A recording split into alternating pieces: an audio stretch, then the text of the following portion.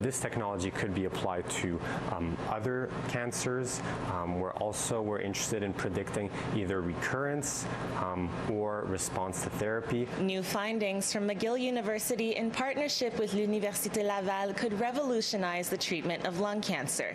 The disease has long been Canada's leading cause of cancer-related death, but a new study suggests artificial intelligence can now predict a patient's risk of recurrence of cancer with 95.9% accuracy. If we were able to know which patients would have a recurrence, we would be able to offer these patients a treatment like chemotherapy in order to cure them. And the patients that are simply cured by surgery and will not have a recurrence, we could spare them the toxicities of chemotherapy. The research team combined AI with a new technology known as imaging mass cytometry. It basically profiles both the identity and location of cells in the tumor microenvironment.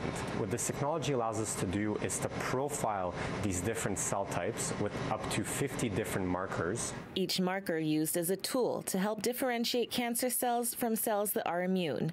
Mark says this research goes far beyond what is available in clinical practice now. What they have in hospitals is called immunofluorescence, which is a similar technology, the only difference being that instead of being able to use up to 50 different markers, usually in clinic they can only use up to 3 markers. With the use of 6 markers, we were able to have a prediction accuracy of 93% in terms of which patients would or would not have a recurrence after surgery. According to statistics, lung cancer kills more Canadians than breast, colorectal, and prostate cancer combined. This was a huge collaborative effort, and our end goal is always to benefit patients, so we're going to keep working in order to do that.